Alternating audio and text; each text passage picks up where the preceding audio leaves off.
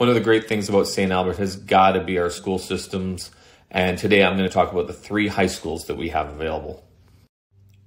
The first is Belrose High School in the northwest corner of town. This is in the Deer Ridge neighborhood. My kids go here. It's been a wonderful school. There's an amazing sense of community in Belrose, and their bike-a-thon event that they do every year, wow, what a phenomenal community event. They've raised millions of dollars. The school spirit is terrific. St. Albert Catholic High, or SACHS for short, is the Catholic high school on the west side of the city. It's probably it is the oldest building we've got for a high school, but still it's a wonderful school. I have lots of friends whose kids have gone there, engaged teachers. Everyone's very passionate about the school, highly recommendable.